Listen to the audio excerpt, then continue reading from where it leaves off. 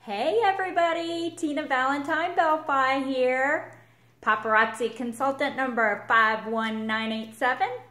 I just wanted to do this quick video to show y'all how to do the garment rack display for your jewelry.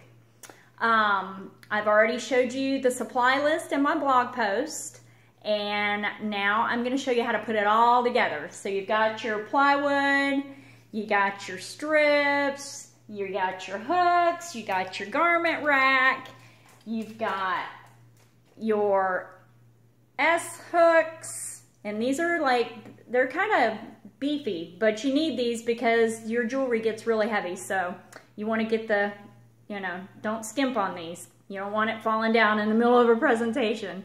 But this rack is really good for, it's really portable, it's really quick to put together, and it's just really easy.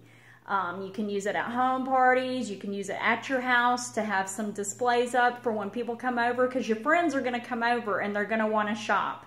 I've already figured that out. Every time anybody comes to my house, they're like straight to my studio and they want to shop. So anyways, let me show you how to put all this together. These are your Velcro strips, the one wraps.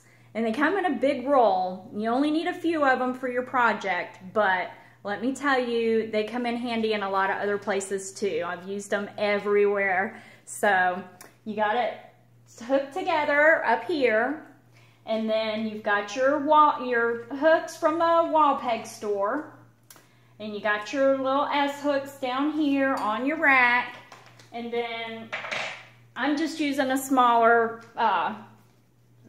boards for the demonstration here.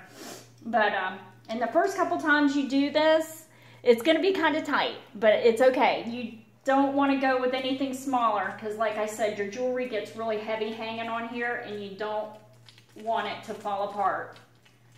You just hook it on here like that, and there you go.